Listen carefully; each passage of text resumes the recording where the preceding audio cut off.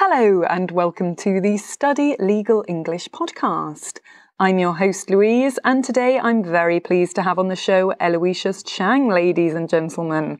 Aloysius is an associate in the Singapore office at the international law firm King and Spalding. He is a Singaporean disputes lawyer specialising in international arbitration.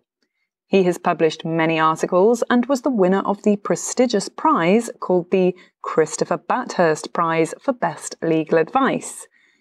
Now, what makes Aloysius interesting, well, apart from many of these things, is that not only is he an advocate and solicitor in Singapore, but he's also a solicitor in England and Wales. Yes, he is qualified in 2 jurisdictions. Many of you may be wondering, well, how did he do that? How can I do that? Well, you're in the right place to find out, because this is exactly what we will be talking about in today's interview. The way that you, as a foreign lawyer, become qualified in England and Wales is by currently taking the QLTS, the Qualified Lawyers Transfer Scheme. But pay attention, because in autumn 2020, yes, that's this year, ladies and gentlemen, the Solicitors Qualifying Exam, SQE, will replace the Qualifying Lawyers Transfer Scheme, QLTS. But don't worry, we're pretty sure that it will be very, very similar. So what we discuss today will still be relevant for you, even if you take the SQE at a later date. Now, I came across Aloysius on LinkedIn. He'd written an excellent article called The QLTS Examinations, a plan for those with not quite enough time. I'm sure we can all relate to this, not having enough time and having 1,000,001 things that we need to do. So in this particular article, Aloysius talks about his experience of preparing and studying and actually taking and passing the QLTS in just 2 weeks. Wow. He explains how he studied, he gives tips for resources, and he gives readers the opportunity to download some very helpful documents which he wrote as well. And I'm going to leave a link to that particular article in the show notes. Now, before we hear the interview, I've got a quick question for you listeners. Are you a qualified lawyer in England and Wales, or would you like to be? Why? Do you think this could be helpful for you in your career? Let me know. Send me an email to louise@studylegalenglish.com. So now, let's sit back and relax. Let's listen to that interview. Hi, Aloysius. Thanks for coming on the show.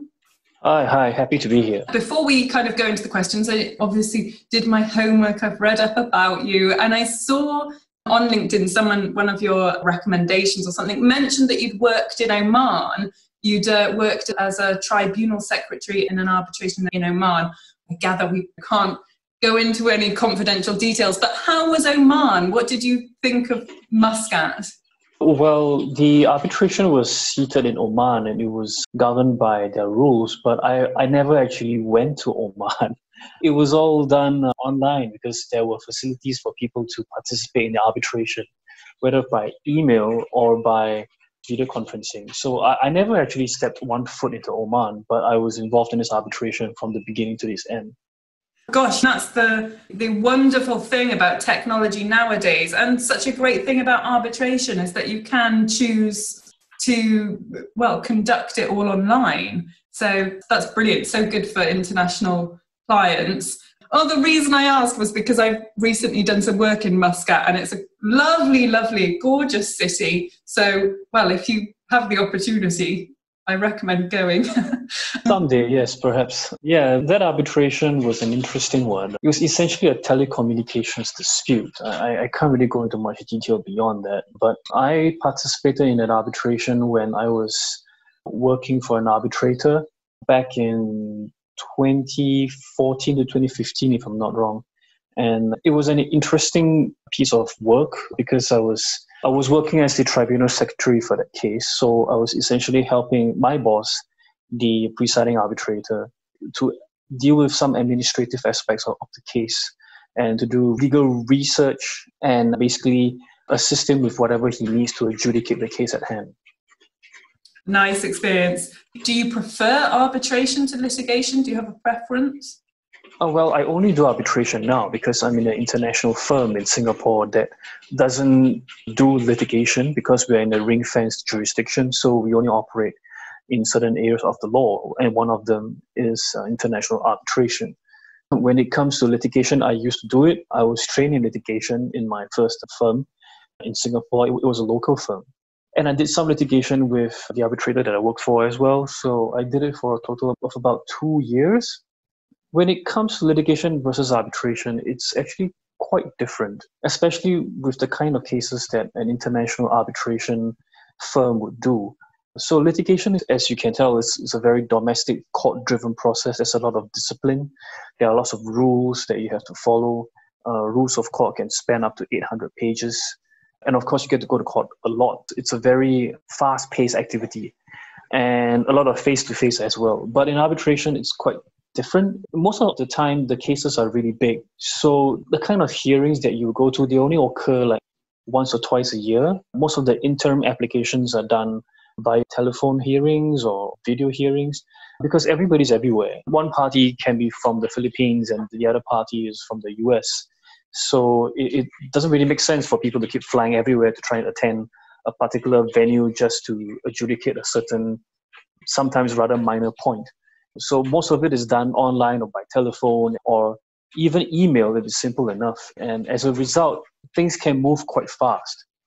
But at the same time, there are other issues about arbitration that may make it a little bit slow and expensive. But I'm not going to go into a full-blown discussion about pros and cons, but that's just how it is. And one other aspect I would say is that arbitration is a lot more international. So you get people and lawyers from all kinds of jurisdictions everywhere. The lawyers who operate in these cases are, in most cases, qualified in multiple jurisdictions, like myself. I've seen people qualified in 4 jurisdictions. That's the kind of people that we're dealing with here. So very international. I like a really modern business approach, I think. We could have another interview just to talk about arbitration, but we'll proceed on to talking about the QLTS. I think you mentioned this in your article. You trained in the common law. English is your native language. You're coming from that perspective already. Those are really helpful points to have before we actually talk about the exam. How similar is the Singaporean jurisdiction, the way the system functions, to the system of England and Wales? It's very similar. We used to be a British colony, so all of our legal systems were inherited from the British. Essentially, the institutions are the same. We have the same system of common law. We have judge-made decisions. There is the doctrine of stare decisis, so courts follow the decisions of senior courts. Our law is built upon the base of English law. So while there are some aspects that have changed, that have moved on from what English law was back then, the whole basis of how legislation and case law is built up in Singapore is fundamentally the same. Yeah, I guess if a lawyer is coming from a civil law jurisdiction or Islamic law, then maybe the first step is to really get your head around the way precedent and the common law system functions. Well, yes. One of the subjects that you have to study in the QLTS is the English legal system. You're expected to know the hierarchy of the courts, how decisions are made, how legislation fits into the overall picture. I guess for someone who doesn't come from a common law country, it's not so hard to pick it up on what the English legal system is. But the bigger difficulty is probably the fact that he or she may not be comfortable with the English language itself, which is probably where you come in, right? If you're listening to the podcast, you're in the right place. So tell us, what is the QLTS? Well, the QLTS is basically a set of examinations to allow qualified lawyers to qualify as solicitors in England and Wales. So it's what a lawyer who's already qualified in his own jurisdiction needs to pass in order to be qualified to practice in England and Wales as a solicitor. So one prerequisite is that you must already be qualified somewhere else. And the QLTS accepts most jurisdictions, not all, but most.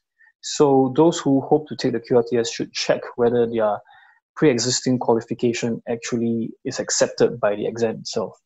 So most jurisdictions, if you're a qualified lawyer already, you're likely to be eligible, but there are a few jurisdictions that maybe are excluded. And just to be clear, the QLTS is for people who could potentially practice as a solicitor in England. Is that correct? Not a barrister? Yes, solicitor only. The barrister qualification has a different set of procedures and exams to follow. It's generally much harder. So just to be clear, remember, listeners, barristers generally, we can say the general distinction is that barristers, they do litigation, especially in the higher courts. Solicitors can do litigation, they can go to court, they also can do transactional work. So just remember that distinction. If you wanted to take this exam just to do litigation in the high courts of England, then perhaps it's not the right exam for you. So just take that into account. Good. So it's this set of exams. How many exams are we talking? Well, it comes in two parts. The first one is the MCT, the multiple choice test, which, as the name suggests, involves answering questions with multiple choice answers. This is usually taken at your home jurisdiction or a test center nearby. So in Singapore, for example, you can take it in Singapore when there was a test center. For some other jurisdictions, they may have to go to a particular country that actually has a test center, but it's usually not too far off. So that's part one of it. Then there's part two of it, which is the Organized Structure Clinical Examinations, or OSCE for short. That's a practical examination involving research, interviewing, drafting, writing, presentations, and advocacy skills. And this has to be taken in London. You actually have to take a flight up there, get accommodations, and go to the Kaplan Test Center to be examined practically by a set of examiners. So 2 parts, and those 2 parts span many different areas of law? Yes. So first of all, you have to pass the first part before you can take the next part, and they happen sequentially. And the MCT, the first part, examines quite a number of subjects, which include like contract law, tort law, criminal law, land law, equity and trusts, public law, business law, tax law. It's a very long list, so it's a lot of subjects to wrap your head around. And so within each of those subjects, I suppose you need to know the law, you need to be up to date on the law, and as well for the practical side, you need to have practical skills like advocacy, like client interviewing and things like that. Yes, precisely. So the first part is about what you know about the law, and then the second part, the OSCE, is about how you apply your knowledge of the law in actual legal practice situations. And the first part, so it's multiple choice. Does that mean that it's easier than the second part? Well, no. Well, yes and no. It's easier in the sense that it's probably less nerve-wracking. You have a set of maybe 5 choices to choose from, and the answers are usually pretty close. You'll be spending some time trying to decide between one or the other, and that can really rack up time because you only have a set amount of time to answer each question. And it can be quite tricky and stressful to answer them. But at least it's just clicking on an answer. If you don't know the answer, you just click on a random one and move on. But when it comes to the OSCE, you're actually talking to someone in real life. And it can be kind of embarrassing if you actually don't know what you're talking about. Yeah, so maybe easy is not the right word for the QLTS multiple choice, but maybe slightly less nerve-wracking. So why did you decide to take this exam or this set of exams? Well, the simple reason is that my firm needed me to take it. Well, most of our work is actually governed by English law as the governing law, for the simple reason that English law is the most popular form of governing law for commercial transactions, especially international transactions. If you're not qualified in the most used governing law option in the world, then there's going to be a lot of disputes or transactions that you can't actually work on. So I would say that for any aspiring international lawyer, the very first step is getting qualified in England and Wales.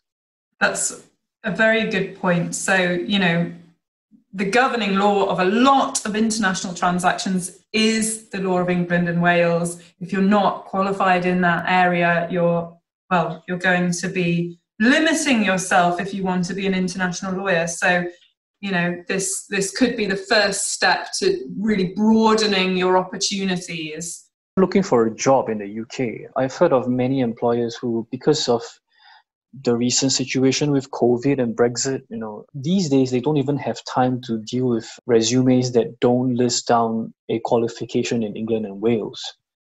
The market is in this situation right now where if you don't even have the qualification in England and Wales, then you're skipped over entirely. And you have to have that as a start, as a base. So yeah, an essential qualification for an international lawyer. So let's talk about how you prepared for it. I mean, I can't believe the amount of stuff that you have to know. And in your article, you say you just had 2 weeks, 2 weeks to prepare. What were you thinking? Why did you only have 2 weeks? Well, I regret everything. It was not by choice. I had very little time to prepare for it because I was very busy at work during both the MCT and the OSCE. So I didn't really have the option to study for it regularly, whether it be it after work or during the weekends. So what I did was that I negotiated with my firm for a 2-week period of study leave prior to each exam. So naively, I thought that, it's 2 weeks, it's okay, I'm trained in the common law, it's not too bad. But actually, it turned out to be a lot harder and a lot more content than I thought it would be. So even 2 weeks wasn't really enough. The traditional way of studying for it is getting a bunch of textbooks called the OUP textbooks. And they are not concise. They have too much material going on. So I had to find some other way of getting my results. So I asked a lot of friends and I did a lot of research on what worked for them, what didn't work for them, how they managed to cram in a very short amount of time, even though they had more time than me, but I had to make it work somehow. And so I was recommended a bunch of notes from a website called lawanswered.com, which sells concise, high-quality notes made by past candidates in the graduate diploma in law and legal practice courses in England and Wales. So these courses, they cover roughly the same topics that are covered in the QLTS examinations. And because they're very concise, they just give you exactly what you need. You don't have to waste too much time studying things that are not covered by the exam. It was a very quick and dirty way for me to try and get my English law up to scratch. So that was what I did. And I also did a couple of practice tests. Like for the MCT, I did sample questions that you can find on the Kaplan website. And for the OSCE, it was a different ballgame altogether because it's all about practice, right? And when I went into it, it was kind of opaque. They don't really tell you what is really being examined. They don't give you any sample questions that you can practice on. So what I did was that I signed up for a course provider called QLTS Advantage. Now, you don't have to sign up for a course provider if you have the time. But for me, I just had 2 weeks. So I had no choice. I signed up for it. And another one thing that I did was I did some past papers and model answers from the Chartered Institute of Legal Executives website, CILEX, CILEX. You can get it. It's free online. And those cover roughly the same topics as well. You can go search for it and they would be able to give you a rough idea of what kind of content they're looking for. So you've given a few, resources there of what you used. And listeners, to give you an idea, I mean, the stuff that you need to know, I mean, basically, you're taking the content of a 3-year law degree, or in England, we also have the option, if you haven't done a law degree, you can do something called the what is it, the GDL, I think? GDL. The GDL, which is a 1-year course, I believe, that kind of condenses all of that material into this 1-year course. Even so, it's a 1-year course. So what Aloysius did was condense all of that into 2 weeks. which is quite a feat. I mean, really, really impressive. And so you said time was really against you. Generally, if you're studying for this at a normal pace, you'd use the Oxford University Press, some books that you mentioned in your article, but instead you used some resources from the law answered notes, which were kind of more condensed. So you used those to study. You also did practical exam kind of sample questions to help you prepare. And then for the more practical side of stuff, what did you do? You had to get people to kind of help you with those things. So one thing that you have to do is that you have to practice like giving client interviews, writing attendance notes, advocacy before an English judge, and giving presentations to clients. You have to practice, but I didn't know at that point in time what was the format or the content of the questions that were going to be posed to me. So some of my friends recommended a course provider, a QLTS Advantage. So this course provider actually put up a lot of videos online demonstrating what the questions would look like or what kind of environment these practical questions would be set in. So I went in with a certain degree of confidence as to what to expect, as opposed to just going in blind and trying to figure my way out. So that was very useful for me. Yeah, just having a kind of idea, because if you're going in with no idea what to expect, that even from a psychological perspective could make you a bit more nervous because you're totally going into the unknown. So I think that sounds like a good thing to have done, to enroll in that particular course and watch those videos. In the article that I keep referring to, you actually go through quite specifically what you have to do in both of these parts. So listeners, if we're not going to cover everything here, but, do check out Aloysius's article to get further information. But I wanted to ask, if you were doing the MCT, this multiple choice test, and you didn't know the answer, are there any tips that you've got, or, are there any things that you didn't know before you took it that you know now that you can share with the listeners? Yeah. So when I went into the exam hall, I was trying wrongly, in my view right now, to get every answer right. It's not possible. So you only have a very limited amount of time to answer the question. So you have to set aside maybe a minute and a half for each question. So if you look at a question and you don't really know what the answer is, it could be a tricky one. It could be that certain answers are very close to one another and not really sure which one is right. I spend way too much time on some of these questions. Maybe I spend 2 minutes, 3 minutes on these questions trying to figure out which one would be the best fit answer. And that was a mistake in my view because it just made the last few questions like an utter disaster. So the exam is split into two halves. There's a break in between. So during the first half, I was trying to do that and I realized that it was a mistake. It was just simply not possible to try and answer every single question correctly unless you studied very thoroughly for it. I didn't have the time. So for those questions that I really don't know the answer to, I would just randomly put down one selection and move on to the next. And chances are in the next few questions, there's something that you actually do know and you can answer with some confidence. And my advice would be don't spend too much time answering the questions and don't worry if you don't know all of them. It's okay because all you need to do is pass. There is no significance to the grading whatsoever so long as you pass. And the second tip that I would say is that if you really don't have enough time, and I'm saying this from my own experience, like I really didn't have the time to cover all 10, 11 subjects within 2 weeks. So there were some subjects that I studied less. There were subjects that I was already familiar with, like contract law, tort law, and these subjects I focused on them so that I would get the questions right. So for the subjects that were a bit more alien to me, like English property law or EU law, I opted to either just skim through them or maybe even forgo them altogether. I know I didn't really do much studying for tax law because there was just no time. And there was a lot of calculations involved in how much inheritance tax you would get, so on and so forth.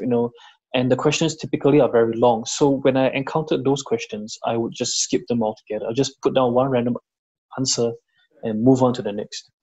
Okay, so the first tip is you've literally got around 1-2 minutes per question. So if you don't know the answer, put something and continue on to the next one. Is the MCT, is it a paper exam or is it done on a computer? It's done on a computer, and you have a whiteboard that you can write on, and that's about it. So are you able to go back to questions, or once you've done it, you can't go back? You can go back, yes, but obviously not recommended because you just don't have time. Okay, so go through the questions. If there's a question you don't know, put an answer. You're probably not going to have time at the end to go back to it anyway, but at least that frees up time for answering the questions that you do know.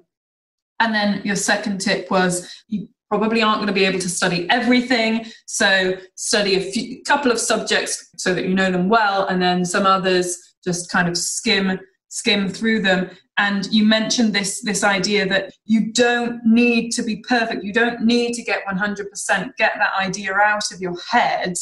And instead, just remember that you just need to pass. Is pass 51%? What's the pass mark? It varies every year, but it's usually about somewhere in the 60% range. I'm not quite sure now, but I would say like don't let perfect get in the way of good. Good in this case is pass. That's all you need. I love that. Perfectionism is an enemy to progress, I think. And so make sure you're good enough. You sound like, I don't know if you watch Suits. Do you watch Suits? A little bit, yeah. A little bit. Mike Ross, when he's giving some tips to Rachel for passing the LSAT or something like that, she's trying to get every question right. And Mike's like, you're not going to do that. Just stop worrying about being perfect and just exactly the questions. So good tip. So you've got a nice quote on your article, Leonard Bernstein, to achieve great things, two things are needed, a plan and not quite enough time. Do you think that in a sense, not having much time actually helped you to just get this done? Well, there's a saying, no inspiration like desperation, right? So there was like a whip cracking in my back, like I was working crazy hours on this thing. It was, I woke up at maybe 8 a.m., had a small breakfast, studied all the way till lunch, had a short lunch, and studied all the way to dinner, and studied again until I was just knackered and went to bed. So that was how 2 weeks was like, and I do not recommend that for anyone. So it also helps to have a supportive partner. Yes, she's waving to me now. No, but it's really important to have someone who has your back, okay? Yeah. And is able to withstand the fact that you disappear for a grand total of 2 weeks. And while I say that in retrospect, yes, the lack of time did help put some seriousness and some thought into how I was going to accomplish this. But again, I strongly do not recommend doing it in 2 weeks' time. Start early, have a consistent study plan, do it on your downtime, do it after work, do it during your weekends, put in a solid 2 months of consistent studying. And I'm not even sure how much of my lifespan I shaved off trying to pull this off, so don't go there. Just try and do it at your own pace. My note is really for people who were in similar situations as I did. So it's really for people who are working full-time in a firm that is very demanding on your time. And if you don't have the luxury of having 2 months to study on your downtime, then my note is perfect for you. It gives you a plan to get somewhere in 2 weeks. It's possible, but don't do it if you can avoid it. Yeah, it's possible. You can see that Aloysius has done it. This reminds me of a film I watched on the weekend, which was I watched 2 films about 2 rock climbers. The first one was about Tommy Caldwell. I think it's called the Dawn Wall or something like that. He basically opened up a climbing route on El Capitan in Yosemite National Park. And, he did this incredible thing that nobody thought was possible. Then I watched another film that was about someone who climbed another route on El Capitan, the same kind of cliff mountain, without any ropes, with no safety. I mean, honestly, it was like if he'd have fallen, he would have died. And I kind of see what you're doing. You know, the 2 months QLTS plan is kind of like that second film. If you want to do something challenging, listeners, do the 2 months studying and you're still doing something incredible. If you want to take it to the next danger level, do what Aloysius did. I'm glad that I did it, but I wasn't glad while doing it. So, yeah. So in the practical side of things, presumably you're getting marked on your legal knowledge, but are you also getting marked on, I don't know, your ability to, for example, in the client interview, you wrote about the need to express things in a clear way for the clients. Is that something that's quite important? Yes, because no client is going to walk into the office and understand legalese. So you have to basically speak in plain English that any ordinary person would understand. If you go in spouting legal terms, Latin and all that, you're just going to be viewed as some strange creature speaking a foreign language and you're of no help. You'll be wasting time at the exam as well. That's one thing. And the second thing is these clients are human beings.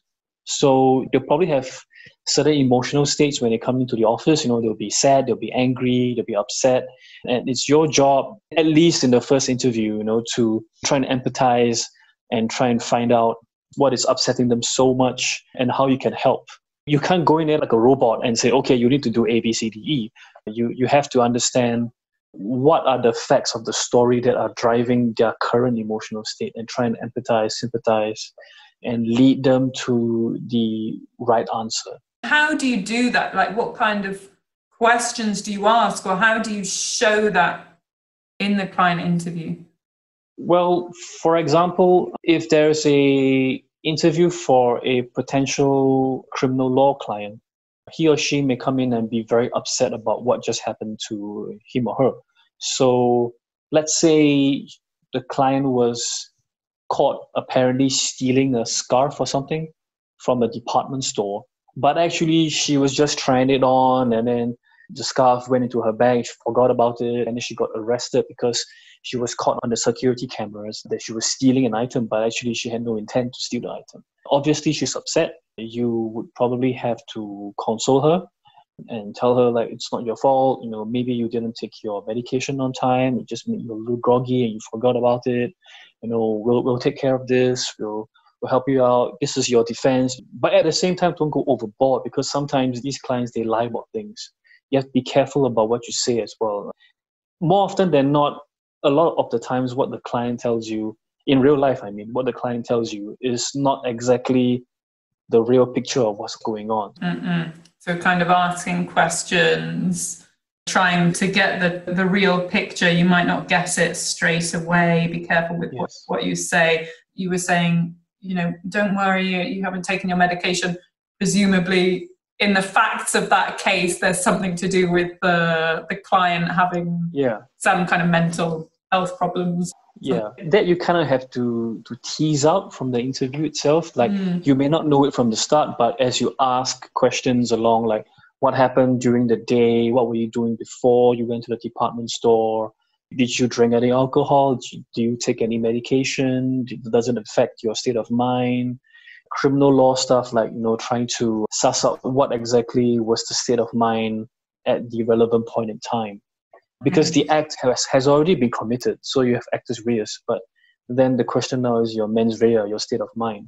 So you're just trying to get as much information as you can. That's very helpful to know about how you actually go through the client interview and these practical activities. And I love that you said, well, look, you kind of have to speak the client's own language. You can't go in there speaking legalese. And this is something that the regular listeners to the show will know, that I always bang on about using plain English in either writing clear contracts, but also, we're hearing from Aloysius that as well, it's very important when you're speaking to clients, they don't want you to be spouting legalese at them that they don't understand. It's, of course, great to understand your legalese, but also to know when it's appropriate and not. So, final question, I think. What advice do you have for someone who is considering taking this qualification? Well, prepare and practice, like again and again and again before the exam date. You may think that you have time, but life will have other plans for you. Work will always get in the way. So don't anticipate that, there'll be time. No, there won't be time. So whenever you have any time at all, just use it to study and or to prepare. And the extent of preparation that you need, of course, will depend on your background as a lawyer.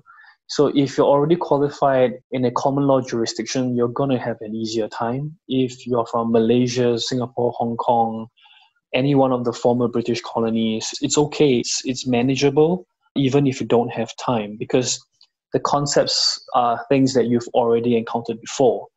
But if you come from a civil law background, if you're from mainland China, if you're from Russia, or if you're from some African states, it's going to be harder for you.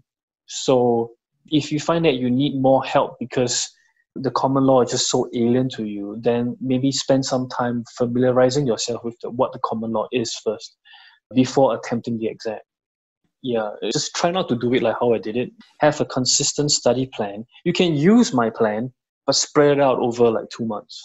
The article that you wrote is very, very helpful. And you give readers the opportunity to get in touch with you for some documents that you very generously offer to send them, which are example documents of your attendance note, notes from client interviews. There's a shareholder meeting, I think.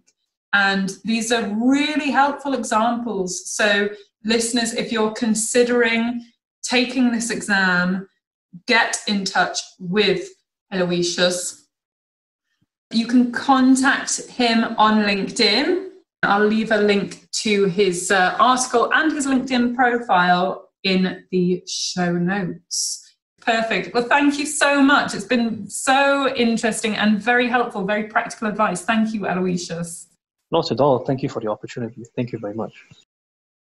Great. So that's the end of the interview. And listeners, I hope that this has been helpful for you.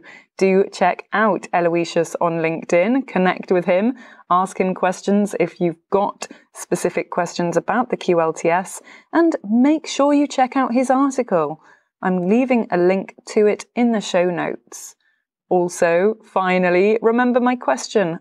Are you a qualified solicitor in England and Wales, or would you like to be? Why? Why could this be helpful for you?